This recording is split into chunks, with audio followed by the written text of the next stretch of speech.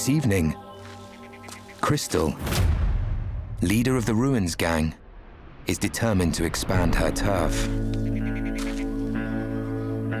She has her sights set on the museum garden, a tiny patch of land bordering Ruins gang territory.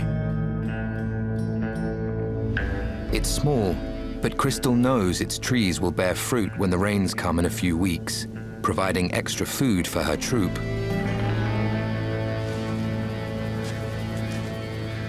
But the garden belongs to rival Katie. She's leader of the museum gang, which lays claim to the land around the Berenty Museum. The two troops are equal in numbers, but Katie's young, inexperienced, and has a laid-back attitude to life, whereas Crystal is wise, battle-hardened, and aggressive. Tonight, Crystal puts her plan into action.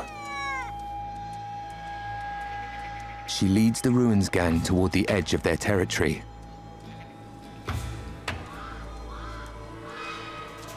And into position near the garden.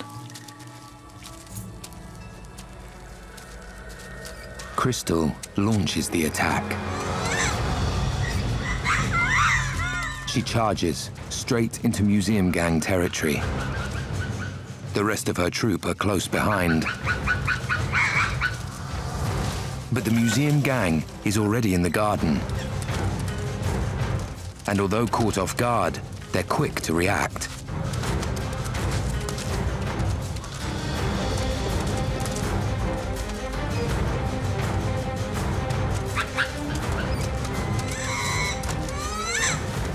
They mount a strong defense and push Crystal out of the garden. She's clearly underestimated her rivals. With her troop, she retreats back to her own territory among the ruins.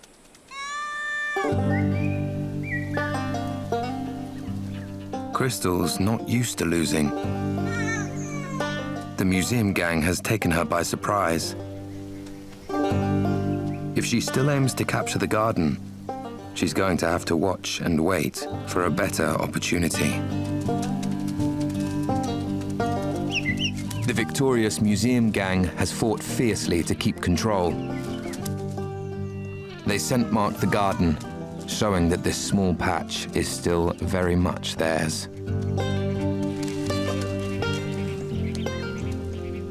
Any ground with fruiting trees will be vital for the troop when the rainy season comes. Their babies will start to wean in 6 weeks' time, so they'll need all the food they can get.